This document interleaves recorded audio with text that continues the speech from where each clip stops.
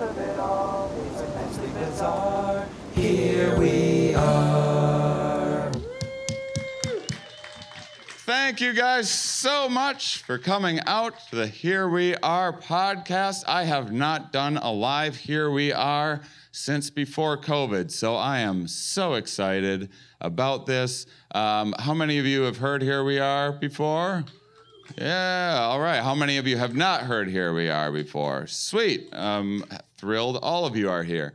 So Here We Are is a show. It's very meaningful to me. It happened 10 years ago. I was like a regular late night comic, and I just got really, really fascinated by all sorts of, I was always reading science books just as a hobby, and it was always just a side thing. I never thought I'd incorporate it in anything, and then I started reaching out to scientists because I wanted to maybe figure out how to put comedy and science together, and how to just spread the word about all of these wonderful things that I was learning about. One of the things that I got really fascinated by was learning a lot about evolution, because I always, there's early on you just there's a debate, either there's creationism or evolution happened, and okay, I believe in evolution, and then that's that. But actually learning about evolution, it's way more fascinating than just cool, that's a thing. It tells us a lot about ourselves and why we're here and why we do the things that we do. And I thought that it would be really fun to kind of talk a little bit about some of the evolutionary underpinnings of play and creativity, and why things like this come together, why us as humans have evolved to do weird crap like this that you don't see as much in the animal kingdom. And I have one of my favorite guests. He was on, I first met him in Raleigh years ago when I toured with the show Stand Up Science that blended comedy and science together. He was one of my favorite guests that I had. I've had him on Here We Are a few times since. And so please welcome to the stage from Duke University, Herman Pontzer, everybody.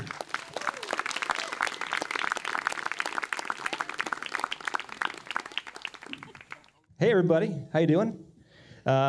Man, thank you Shane for putting this all together, huh? Isn't this amazing? And I just want to say before we get started, I'm sorry that the Queen couldn't make it, and I'm glad I was able to fill in last minute. This is going to be a Queen I had the show. Queen booked here, but bad news, of course. News, yeah. So Herman, tell everyone about your background. I am an evolutionary anthropologist. That means I study how we evolved.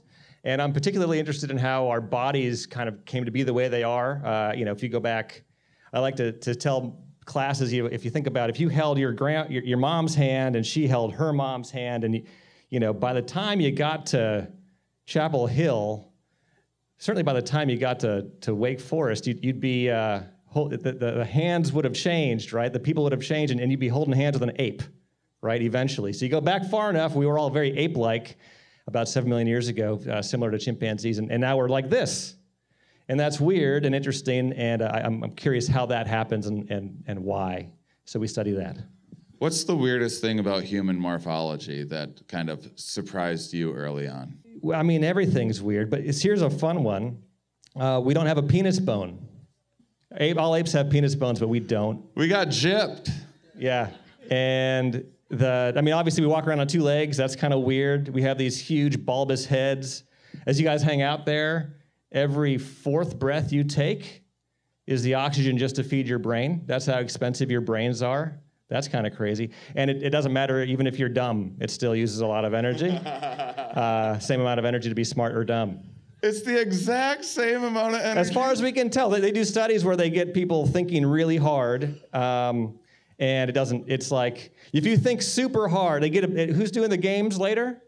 This is how they do it. We got a board game. They've done it with chess, and if you play a player that's better than you, and with a computer you can titrate it, right? So you can make sure that the player's always a little bit better than you, and you get these really serious chess players thinking as hard as they can, and at the end of the hour, the change in energy from thinking super hard is like 1 M&M. That's it. Wow. 4 calories. So tell them about your field work.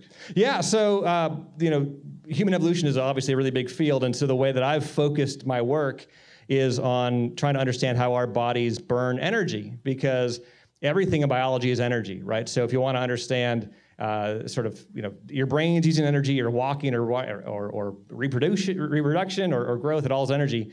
And particularly, because we evolved as hunter-gatherers for the past 2 million years, humans and our ancestors have been hunting and gathering. And so we want to understand what that lifestyle is like and how that affects our bodies and how we burn calories in that kind of a lifestyle. And so my work is taking me to northern Tanzania to work with hunter-gatherers there, a community called the Hadza, wonderful folks. And so, it's not so different. You wake up in the morning in a grass house rather than a tent and go out and get food. So you guys are all doing a good job at that, as far as I can tell today. Do they have food trucks? No, sadly. That'd be great. They would dig food trucks. No, they go out and the women gather and the men hunt. It's kind of it's a traditional society that way. They get a lot of physical effort to do all that. So women get like 13,000 steps a day on average to go out and to dig up wild tubers. Who went on the mushroom hunt this morning? Yeah, so you're foraging, so it's that kind of thing. They gather berries, they dig up tubers. That's the main thing for food the women are doing. They're also kind of responsible for firewood. Kids usually go get water. Men hunt, hunting and gathering. So men are out hunting with a bow and arrow, and they hunt everything. It's an intact ecosystem out there, so they hunt everything from giraffe to zebra to all the different antelope varieties you've seen in your National Geographic. How much of hunting is utility versus kind of advertising? That's a huge debate. So there's an idea there that if all you really wanted to do is bring home calories, then you would focus on the boring animals that are easier to find, and that hunting really big game to kind of show off is actually counterproductive in terms of calories, because you're going to come home empty-handed most days, right? There's not a lot of zebra out there, and it's hard to get. But if you come home with a zebra, it's fucking cool, right? So it's like the tension. And so my buddy Brian Wood, who I do all this work with at the Hadza, he actually delved into that for his thesis, and he says, no. Going after big game really does pay off. If you've watched it long enough, you need to watch this for like years, which he did, and you look at how often they come home with big game, it actually pays off. So it's a combination, and obviously, women who are looking for a husband. They don't have arranged marriages, so they're marrying for love, and probably part of what they love is a guy who's successful, and that means being a good hunter. And that means hunting big game.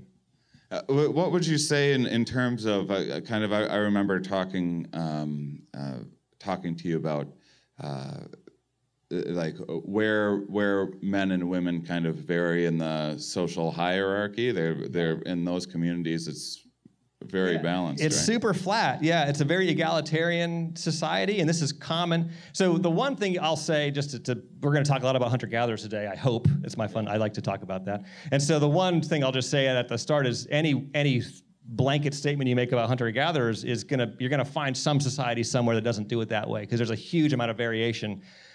We know from historical records and stuff about how people live their lives. But it's pretty common, and it's certainly true with the Hadza, that the social hierarchy is flat. So there's no chief, there's no president, there's no anybody who's in charge, there's no police or anything like that. And when it comes to men and women, they're on equal footing, right? So, I mean, people still try to tell each other what to do, but nobody has to listen. And, wives can get divorced from their husbands if they don't like them. Men can get divorced from it's all very, very equal, which is kind of cool to sort of see in action. How many hunter-gatherer people still exist in the world? Communities like that, sort of still thriving? I mean, probably less than 10. I'd say fewer than 10, and probably most of them in South America. There's some uncontacted groups in the Amazon, but folks like the Hadza are really, I mean, there's been so much pressure, like in the States here too, but there's been so much pressure to move these groups into towns and villages and settle them, because the governments don't like people that don't have, they don't sort of understand their authority and fit into the economic system. So how many is in the kind of group that you study? There's only about 1,000 folks that would consider themselves Hadza, maybe 1,500.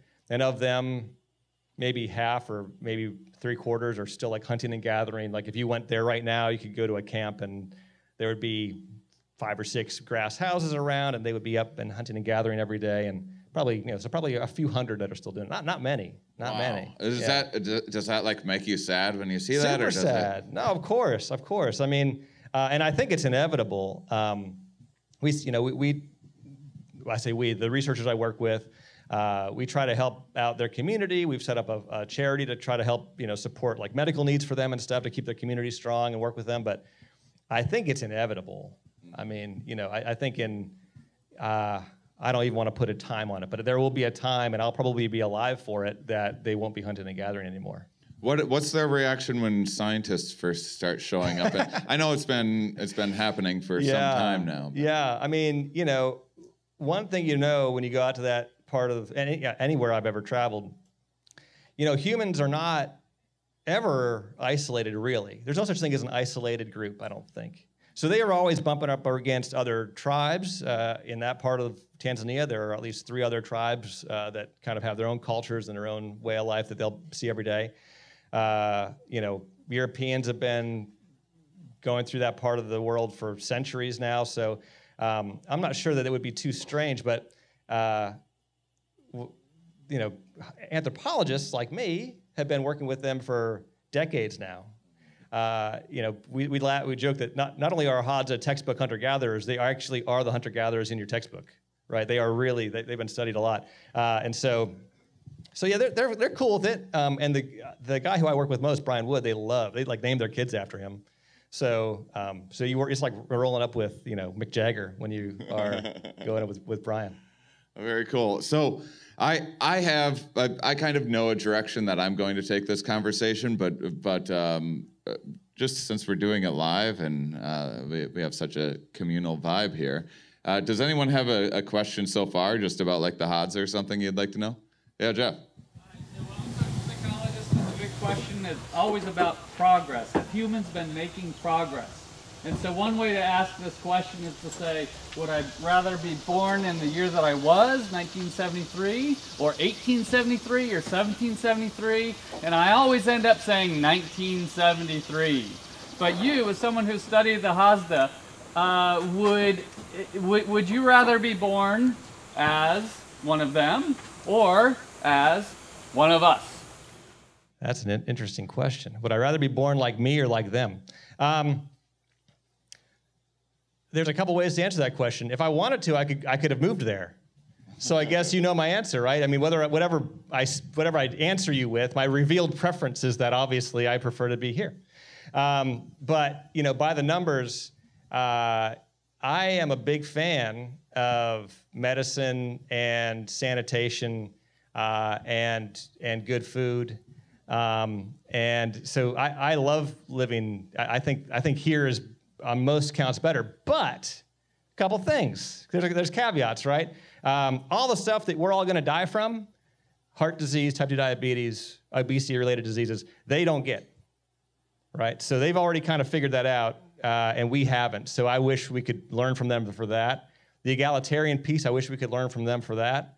And so there are pieces that I would love to bring back, and and for that matter, there are pieces of our culture that we bring to them. When we go there, we bring medicine and we bring that kind of stuff because, we don't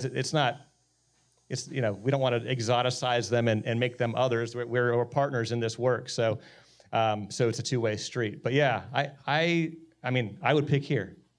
I have a related question. So a lot has happened in our evolutionary history, and in this sliver of time that most of the history that we learn about goes back 10,000 years or something tops, which is nothing in evolutionary time. Yeah. If you were going to be born and you had to be a hunter-gatherer, would you rather be a hunter-gatherer back when everyone was a hunter-gatherer, or a hunter-gatherer today where also you get some medicine and interventions and stuff like that? Right. Well, that's an easy one. I would rather be born about 20,000 years ago because you have all the big animals around. And it's less of the world has been turned into farmland and cities, and so there's just more options for you to live as a hunter-gatherer, and there's more good ecosystems to be part of. And so I would pick that. And so here's another fun one. When you think about what would you rather do. If you ask people how happy they are, that's one way of asking this question, right? Because who cares if you live a long time if you're grumpy? That's a question I've asked myself many, many times. Yes, yes. And so if you ask people how happy they are, across culturally, the Hadza are as happy as anybody. Now, I mean, of course, what do they mean by they say happy, that kind of thing? So there's some sort of cultural relevance to those questions that we can interrogate. But in general, they're as happy as we are. So I guess it doesn't matter, is the answer. And the reverse, though, is true. I know from past conversations that when it comes to being born Hadza, a lot of people that then start moving into city life end up not liking it and moving back. Yeah, I mean, there's all the stuff you learn that you don't even know you're learning, from age 0 till your teenage years. It just kind of really sets you in a culture, and it is hard to move cultures, and they don't, so for them to kind of try to fit into city life is hard, but also, yeah, I don't think they have as much fun, honestly. Mm-hmm. Yeah. So, speaking of fun, which I would, as we kind of get into the evolution of fun and play and yes. Why in the world things like this happen, what percentage of a day, this must vary dramatically with seasons and everything else, but what percentage of the day is, what's a work week look like for a Hadza? Like how many hours of utility, hunting and gathering type stuff is happening? We just did this, we kind of rounded up about 20 years of data on this to have a really close look at it. They're clocking it is really variable, something like a 30 to 40 hour work week, actually. It's not so different than us. Yeah. Well, so we've made so much progress. Yeah, but they're out walking, so maybe that's better. So there's so much downtime, and there's no, they're not like checking emails and shit like that. So there's a lot of hanging out, communal time that I think is just, we'd call it fun. It's fun for them. They're like chatting away, hanging out. I mean, you would think that with all of the technology that we have, you would think we would have a bit more isn't it sort of the point of getting all of these efficiencies and everything else that we would have downtime? But there's a lot of competing. We have dense populations, and then we have sexual selection pressures and status pressures, and so we're a lot of people are working 60 hours a week. I know it's a paradox in economics that's well known. It's if you make things easier, people will find a way to to fill up that space and make it harder again. Mm-hmm. So you give everybody seat belts, and they still find a way to drive faster and have car accidents. You give everybody safety at work, and they still will push that until they're having accidents at work. You make productivity, you make it so you give people laptops instead of typewriters, and they can get their work done in 6 hours, but they still stay 8 hours and do So it's just this runaway race. They call it the Red Queen. The evolutionary version of this is the Red Queen scenario, right? Where you're always running just to stay in place, because if everybody's running, then I can't ever stop, right? And so if all species are kind of moving forward evolutionarily, not really progress, but they're changing over time, then I have to keep changing too. I can't ever stop. We're always being graded on a curve. So it's like when I was in school, I always tried to find the kids that always got the A pluses and be like, hey, can you just settle down a little bit? Right. Well, the other way to do it. You'll still get the A plus, and then you could also just hang out in the dumb classes. They make them. True. I think they still make. Do they still make? They must still make them. I'm sure. Yeah. So what sort of?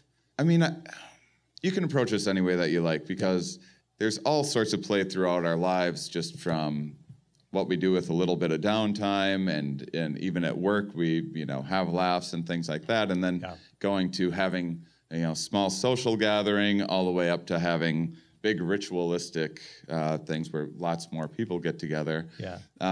What sort of stuff are the Hadza getting into? Yeah. So there's a lot of just social hanging out, laughing and telling stories. Storytelling is a huge thing, right? Narrative and telling old stories or telling about what happened today. And they're wonderful storytellers. They just crack each other up all the time. So a lot of it's that. They like to gamble. So the guys I know will have arrow shooting competitions, archery competitions. and gamble. They typically gamble their arrows. They make their own arrows, so that's a lot of work in each arrow. So they'll gamble their own arrows. That's fun. The women, I'm not sure if they gamble as much. I haven't seen it. Maybe I just missed it. And then the big thing that they have sort of that brings them all together is they have these big Epeme festivals, and they will it's at nighttime and it's often full moon, or sometimes it's when there's no moon. They kind of have two different ways of doing it. If they want pitch black, or if they want to be able to sort of see, and it's a lot of singing and celebration, and that might be they do those seasonally based on what the moon's doing. They do it for personal events like a marriage, and so they have these big festivals as well. I don't know if you call it a festival, but big parties. And do you get to take part in their? Yeah, you don't have to, or do they make you sit in the corner with a notepad? Or?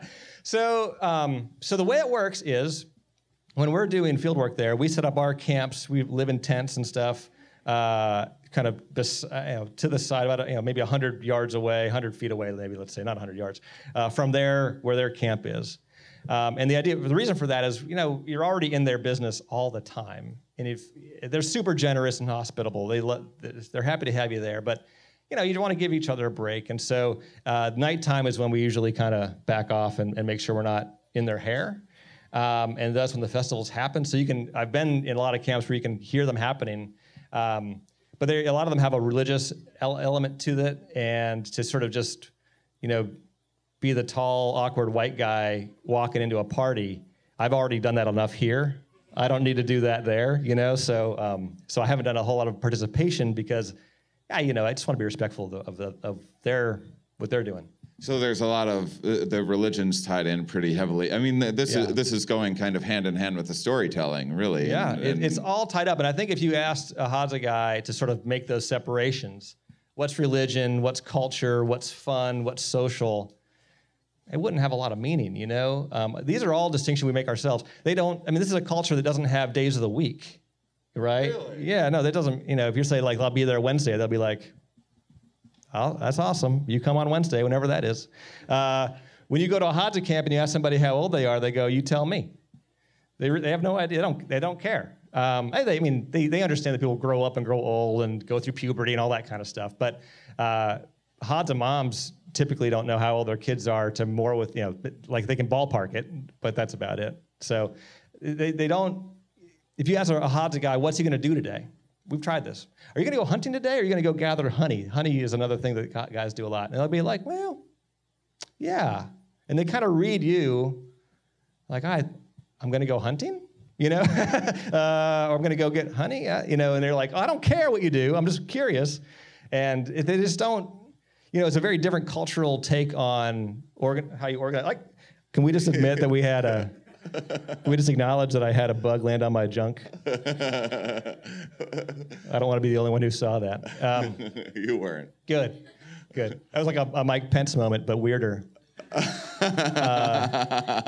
Anyhow, so, it's just the way that we divide up our world. And this is what I love about anthropology.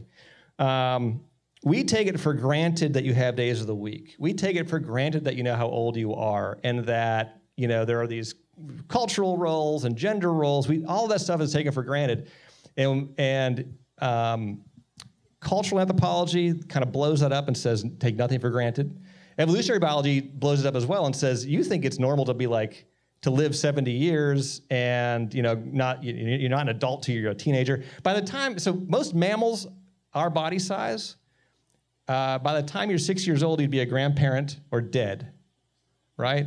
This really long, protracted lives we had, walking around on two legs, big brains, like this, that's all super weird. So you take nothing for granted. I love that about what I get to do.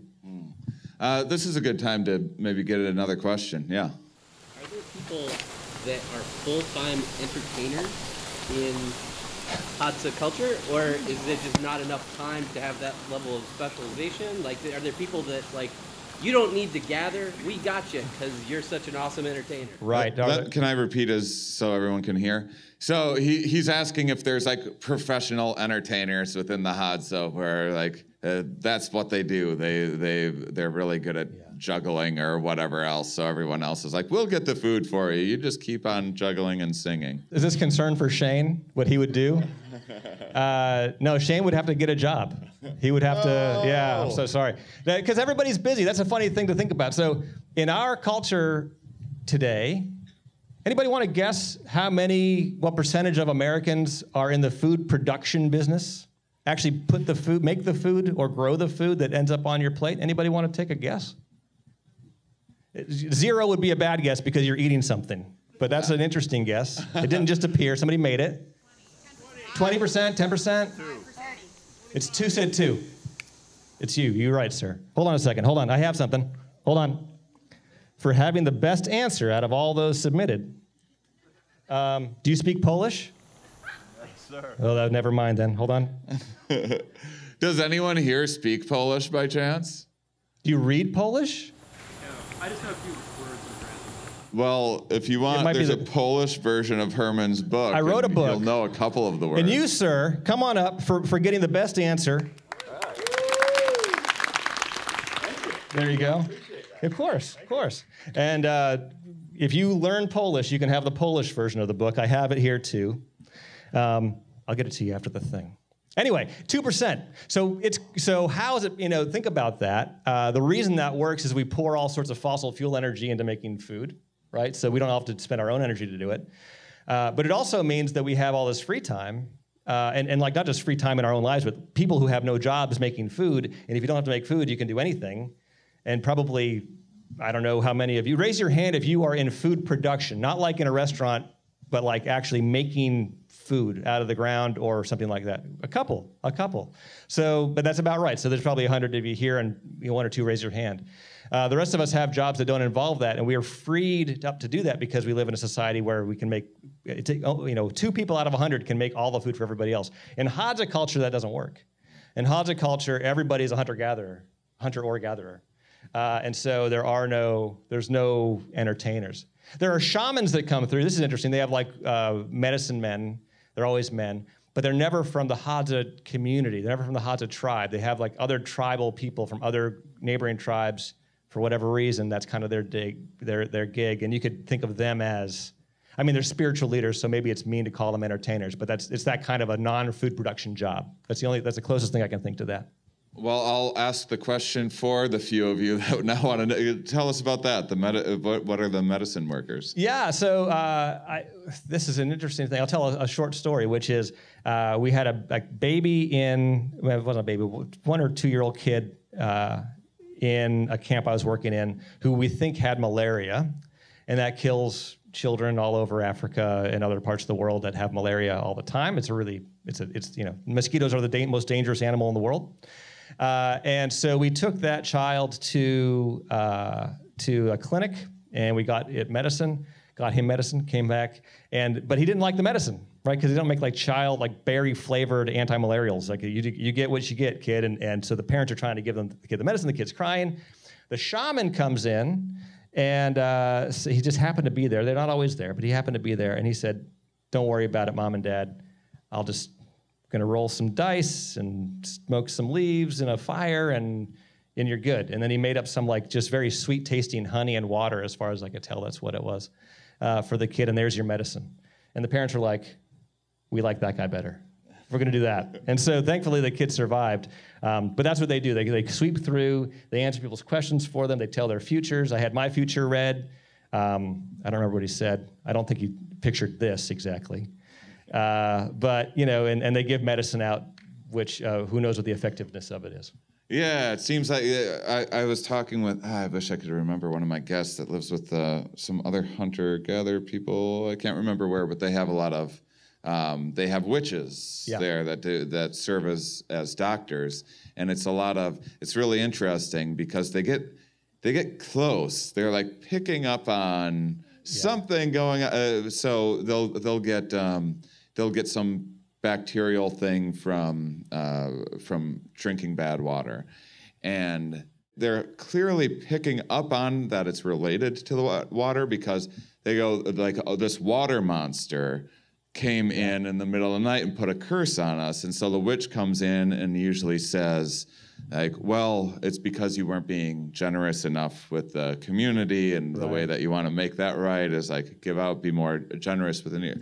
Get rest, do these things, a few spells or whatever, a ritual, and then that's it. But the placebo effect is no joke. Yeah, and the truth is that, you know, a lot of kids, most kids survive, right? Most anybody survives most things, right? So like you get better. It isn't that great, and the placebo effect is big.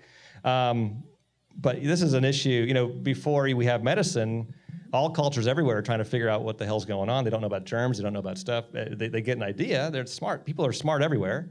But you know, like the Bible's full of this stuff. The book of Leviticus is like basically how to stay healthy if you are living in cities, which are kind of a new thing at the time in the Bronze Age, and trying not to die from drinking each other's tainted water. You know, it's like it's all of that's baked into these old cultures, and even now today in the traditional cultures of trying to stay healthy. I will just keep on talking if I don't let you guys ask questions. In the back first. Yes, I'm wondering if you've spoken to them about any historically accurate, at least by Western standards, their oral tradition that is, you know, corroborated, you know, like, okay, we do have this oral history of the rift opening up, you know, near there. Anything like that? No, they don't. They have, so when we go there, we often like to have movie night for fun. So we'll have them all, they all gather around the research camp. We put, the question was, do they have oral histories that we can pin to actual historical events or past events?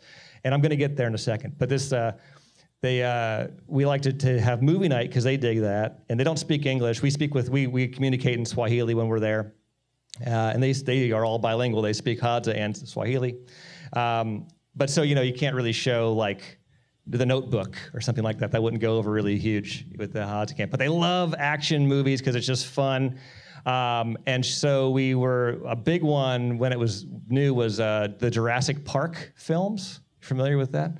And they show a lot of dinosaurs. If you don't know, it's a dinosaur movie.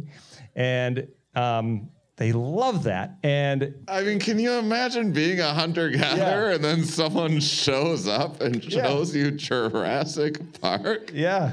Oh, they love it. And they love it when the people get eaten. They're like, fuck yeah, that's amazing. And they get, I mean, it's not like they get that it's fake, but they also, I mean, anybody watching it looks amazing. And, but the guys afterwards are saying like, oh yeah, that's just like the story we have where, you know, way back in the before times, the way that everything got started were these big monsters that were fighting, and they have, you know, so they have their history is more fantastical like that, is the connection I'm drawing with that story of the Jurassic Park. So yeah, so I don't know that there are cultures, I mean, the reason you probably asked the question is there are great examples of that being the case. Australian cultures that have these oral histories where the sea level has changed, and they have histories where, oh, there's an island there that was swallowed by the sea, and it's surely, that's exactly right. So no examples of that with the Hadza culture, but there are examples of that globally. Well, there's so much more going on with humans and communication and cultural transmission and stuff than just trying to archive some accurate. You mentioned storytelling, such a huge part of it, and the best storyteller is probably embellishing a few things here and there, and you can imagine that just building over time. It's interesting, right? I mean, it's the Here We Are podcast. People really want to know why they're here, how we got, like, everybody wants to know that. And the story you tell about it means a lot to you personally about it. And so every culture has that story, right? It's interesting. Did you raise your hand? Yeah, I was kind of maybe building on that. I mean, do you have, you know, I think about the game Telephone, you know, where just like one phrase will get so convoluted just with like 10 people. So, I mean, is there any, have people thought about how could stories potentially maintain some level of veracity for thousands of years? It just seems, it seems so difficult to believe, and yet there it is. Yeah, how do oral histories, how do stories maintain a kind of coherence or be truthful to the original over time? I mean, maybe they don't. Yeah. Do we know that they do? I don't know. Seems impossible. Yeah. Well, yeah, but you were saying about, that they're still talking about like an island, which, like that. Which makes examples like that. I mean, for every example like that, we could probably find 1,000 stories that have changed or whatever, or disappeared or come back. So that's why examples like that are so incredible, where you can actually pin it to a historical thing that there seems to be some truth to it. And I think too, like, humans, we call it a dual inheritance in anthropology. We have the genes that we've inherited, and that's why we're all human shaped.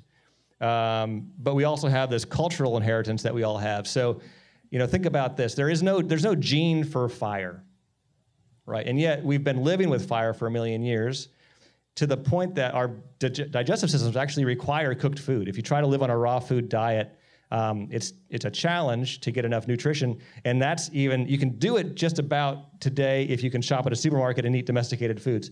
But to eat a raw food diet on undomesticated foods, I would wager is actually nutritionally impossible, because our guts just we don't have these big pot-belly guts like other apes do to suck all the energy out of the food.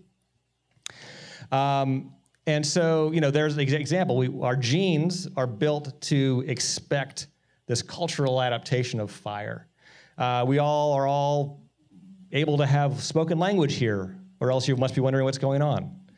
But we don't. You come into the world with a brain that's ready to learn language, but the language isn't loaded, right? So you got to have a childhood that teaches you that. The people that we work with, the Hadza, but actually all of us, you're born not knowing how to make a living.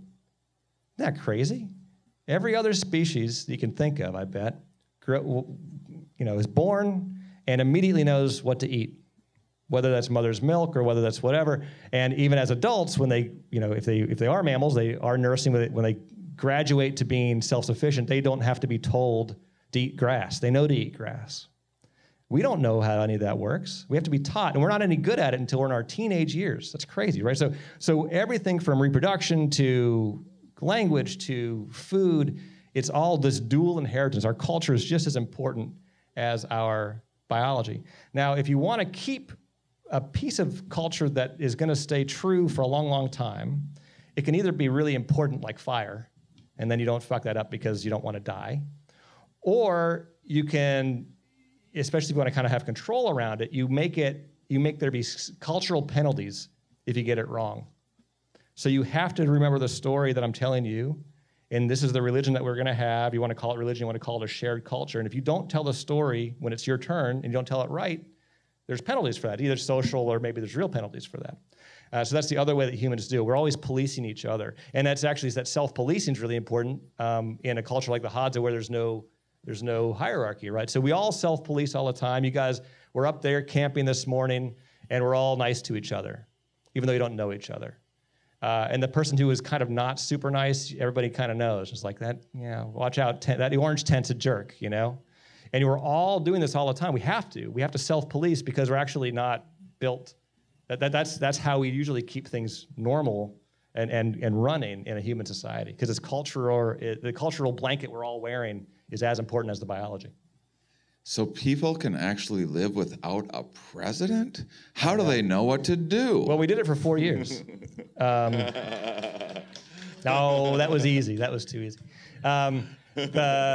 Yeah, it's crazy, right? But so there are funny things about that. Like right now, for the Hadza specifically, there's all this cultural pressure and government pressure for them to kind of like, they're passing laws that restrict land use in that area, and the government is trying to be good about it, I'll say, and they want to have a Hadza representative at the table to say, this is what the Hadza want.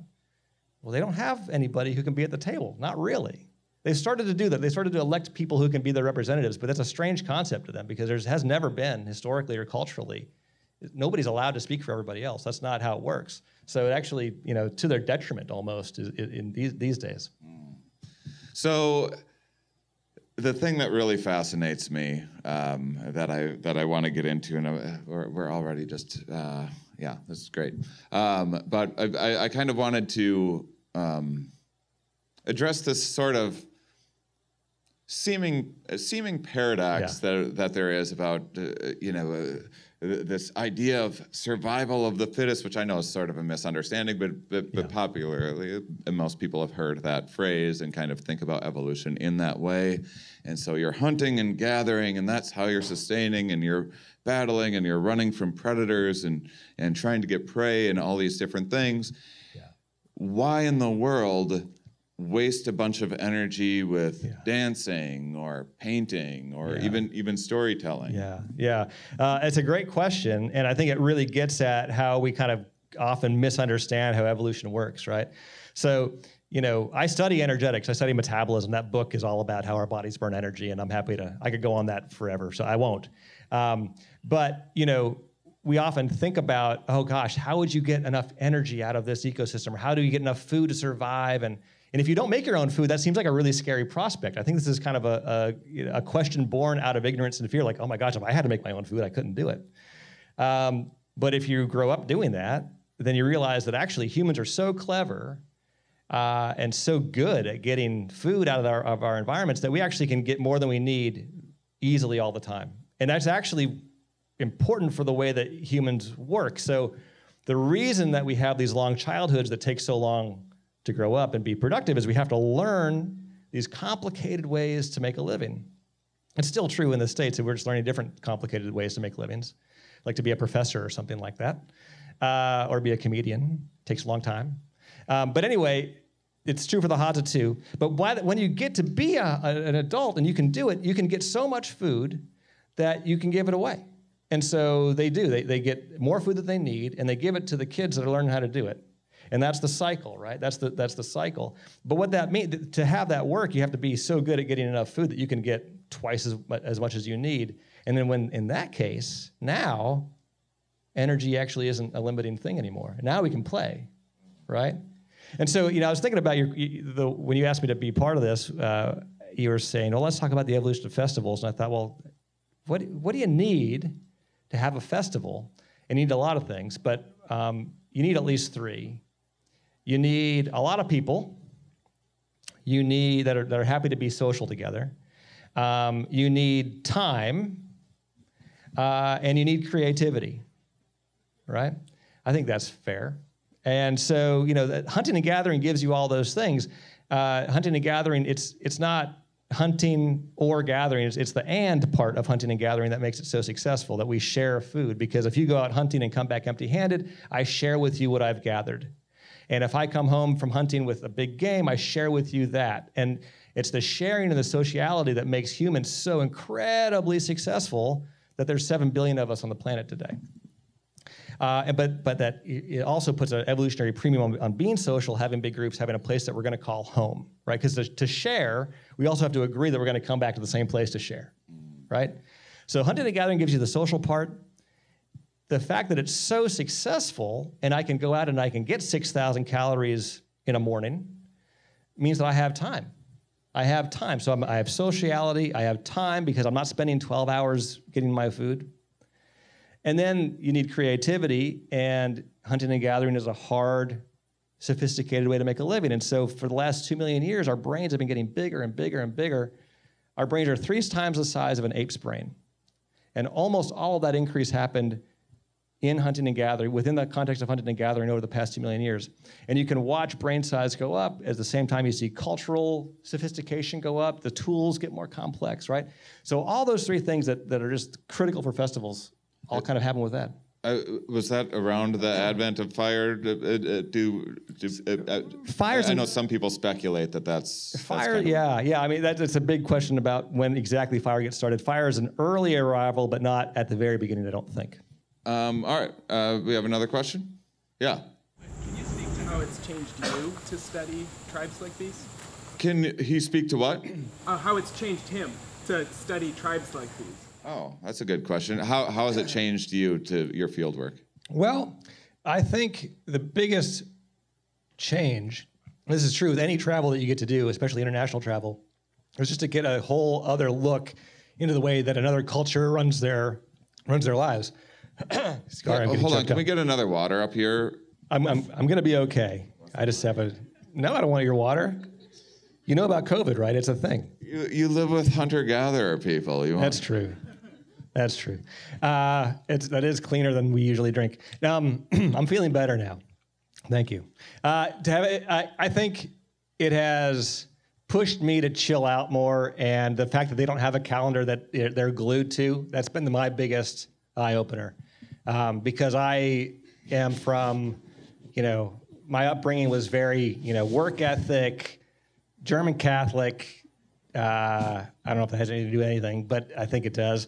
You're, guilty until proven innocent. Isn't that the Catholic way? I think that's true. I was raised Catholic. And I didn't hear any of it. I didn't pay attention to it. No, fair enough. But you just absorb the fact that you should always be working, you should always be doing something, everything, that was the way I grew up anyway. Whether I can blame my upbringing on that or not, but that's what I absorbed.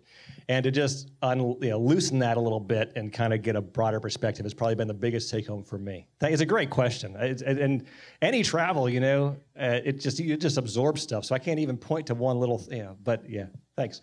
So I guess first I need a little bit of clarity in terms of, so this 1,000 people, they're all living together, or are they is it like 50 people towns, or?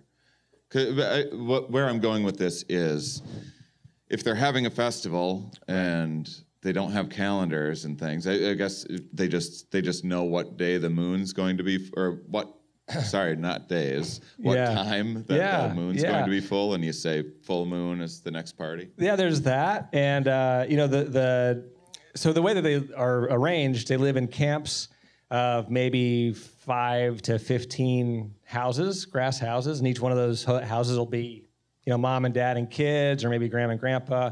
It's, it's a typical assortment of folks, kind of. It's not so different than here, actually. But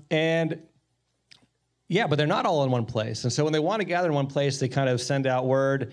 And it's just, what's amazing in those contexts is how quickly word spreads. Because if you go out and, if you're going to go out and walk, 10 miles to go get food, you're probably going to run into other guys who are also walking their 10 miles to get food. And of course, nobody's ever antisocial. You're always like catching up and chatting and, we're going to have this thing tonight and, or tomorrow or whatever. And so I think that's how word gets out. But you bring up an interesting point, which is if you're kind of spread out in a hunter-gatherer, how do you have big festivals? And the answer is you build them, right? You build stuff like this and you tell everybody you're going to come. And there's actually a really great archaeology of that. Neanderthals were building these big cave sites with the stalactites broken off and rearranged in big circles. You can think of the cave painting sites, which are the famous ones in Europe, but are in Indonesia as well, actually, which are 50, 60,000 years old. Those are all hunting and gathering groups, and those are clearly festival of some kind of sites. There's a great site called Poverty Point. Anybody here been to Poverty Point? It's in Louisiana. You should go. It was built by hunter-gatherers here in North America about 10,000 years ago. It's about as old as Stonehenge. And it's built like Burning Man. Who's been to Burning Man? Of course, obviously. Right, which is this sort of big semicircle around a stage, as I understand it. And it's actually built the same way, Poverty Point. And so people weren't living there, or not all the time. This was a collection, a festival place, yeah. Do any of these cultures feel the need to, adopt animal husbandry or farming and decide, maybe there's a better way than just walking through the woods all the time? Yeah, they dabble a little bit in it sometimes. I mean, what's this movie? Have you seen the movie The Gods Must Be Crazy? Anybody seen that one? And it's this idea, this myth of an isolated culture. And that actually is based on the San culture in Botswana. They're a real culture, like the Hadza. They're hunting and gathering. Not anymore. They've been moved to villages. But, that's not how the world works, right? They know about farming, and they know about vehicles, and they know about cities. And the fact that they don't do it is because it just doesn't really appeal, right? Because if you are a farmer, oh shit, then you have to plow the field, and you have to plant the stuff. You have to get the water. It's a very dry habitat. If you live with animals, that's, you are living with animals. You're knee deep in it, and there's disadvantages there. And so it's not as appealing as maybe it would sound. To them, they really value the idea that they live it kind of simple and easy, They can just do whatever they want. Freedom is a really big value. You can tell watching these guys, and women too. And so, yeah, you don't see. They know about it, and some will dabble, but they don't do much. So I remember my question. It's about, we did on Mind Under Matter. We did some holiday episodes, and there was a theme that I noticed, and I dug in. I didn't do a huge amount of research, but even just a little bit, you can kind of see this pattern where Halloween seemed to be this time where it was like acknowledging that things were about to start getting rougher, right, and winter is coming, and things are going to start getting more scarce, and making offerings and things like that to the spirits and stuff for that. And then you have winter solstice, which same sort of. A lot of times it was kind of correlated with a time where it was the cost of feeding livestock. Sort of, there was a diminishing returns, and it was kind of a really good time to just slaughter a bunch of the livestock, and so they would have the big feast at that time, and it was also seemingly just kind of a break for people in the very worst of things. And then even St. Patrick's Day, and then had a little with Lent and everything of like, this is the final stretch sort of situation. And then you have Easter, where it's like, oh, rebirth, life is coming back. And we're detached from that because we can feed everyone with 2% of people making food and everything. But that was really steeped in tradition. And have you seen patterns, like seasonal patterns with festivities? So that's all of that is absolutely true, but it's true outside of the tropics. If you live on the equator, which is where we do our work with the Hadza, that's where they are, you don't have seasons like that. You have rainy season and dry season, and there's 2 a year of each. And so they do different things in different times, and their diets will shift as things are ripe or not, or they eat more meat, not intentionally, but they end up eating more meat in the dry season because the animals come to the watering holes, and you can find them, right? It's easier to get them. So there are changes like that, but it's interesting. I think one of the reasons they don't have a big calendar that they follow, not an annual calendar like that, it's more of a moon phase calendar, to the extent they have a calendar at all, is that, if it's December or if it's June, kind of the same deal, And so it's another one of these kind of expanding your mind and thinking about it growing up in northern Pennsylvania, where there's a real winter and a real summer. Thinking about what it's like to be in a world that's not like that. It's kind of eye-opening. All right, we have time for a couple more questions. Yeah. I was kind of curious about evolutionary watching Jurassic 5. What's the Swahili word for fuck yeah? Nubea. That's the Hadza word for it. Nubea. Nubea. Nice. Yeah, they're like, fuck yeah. I have to tell another funny story. They also like watching National Geographic kind of animal stuff because they love. It's the world they live in. They love it, and they like watching. They always root for the lions because they view themselves as they are the top predator, right? So we see the lions kill the antelope, and they were like a little single tear, and they're like, eat that fucking thing. They love it.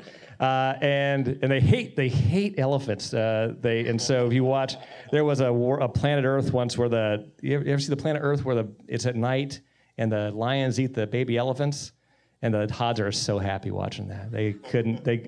But in the same one they had walruses, and these guys have never seen snow, much less the Arctic, much less an ocean, and they were like, "Is this like Jurassic Park? Is this the walruses with like the big things?" And I'm like, it's like a hippopotamus with elephant teeth, but like with fish hands and arms. And they're like, yeah, you're fucking with me. That is not true. Why do they hate elephants? It's the only thing they're scared of. The only thing, because they can't kill them. And elephants, when they're angry, will kill people. It's really rare, and I love elephants, and I don't want anything to happen. I wish there were more, all those things. But it is absolutely true that an elephant that doesn't like you can definitely kill you. Yeah, I was wondering, since they don't have a concept of age, really, how they handle the transition from child to adulthood. Do they have rites of passage or anything? Yeah, so there isn't a big rite of passage at puberty. The big event that happens is you get married. That's kind of like the big adulthood thing. And obviously they don't have arranged marriages. Nobody wants to get married, and nobody gets married until they want to, which de facto means that nobody gets married until they've gone through puberty, right? So that's how that works. Yeah. What about their mind-altering substances? What do they do? They smoke pot. They don't grow it, so they have to trade for it. And actually, then that's fine. And then there's alcohol that they can get in the villages, and that becomes more of a problem because they have, like a lot of cultures everywhere, like America, there's issues with alcoholism in some pockets, which is sad. But the main one historically has been they smoke. They like to smoke, so they will tobacco as well, but they'll also smoke marijuana. Because you mentioned malaria and nicotine's insecticide, right? Like if you is that? I mean, I'm sure it's toxic. Yeah, I mean, I think that's why plants have nicotine, right? Is to kill bugs. So maybe smokers get bit less, and typically areas where there's like higher malaria rates has a higher percentage. Sometimes up to 100% of men smoke in the areas where there's the most amount of mosquitoes around. I've learned something today. Yay! Cool. Thank you for that. One more. How you said there's 2 seasons, and so fetal development during that time, does it make a difference if during conception there was a dry season, and then, does that make a difference? That's a wonderful question. That if a woman is pregnant in the dry season versus the wet season, does that affect the child? I don't know. We see instances of that in other cultures where there's been studied better with only a few hundred people. That sounds like a lot, but it's not. And so to get big samples to ask that question, I think we'd need to look somewhere else. But I also work in northern Kenya with a group there, a larger group that's a pastoralist group. They live on their herds of goats and camels and cattle. And we do see some evidence there that kids born in the rainy season or the wet season seem to have slightly different kind of, their bodies handle water and thirst a little bit differently, which is interesting. Whether there's really something there, we're still drilling down on that. But maybe, yeah. We should expect that, right? We're long-lived, and so the information we get as children from our environment should tell us how we want to grow up. Most things have mating season. Is there any time of year where just like more kids are being born? No, it's humans are, and actually other apes too. Sex happens all the time, and so you end up having kids all the time. You don't see that too much, and they're never. It's not like there's periods where they're starving. If there were periods where they were starving, then that would affect women's physiology. They wouldn't cycle as often, or the cycles might not be as healthy, and so they might have fewer kids just because of the food availability. But that's in the Hadza camp. There's always food. So you heard it from a Duke professor. It would be perfectly natural for us to break into an orgy at any point today. Thank you guys so much for coming out to Here We Are. Thank you, Herman Pontzer. Thank you. I appreciate it.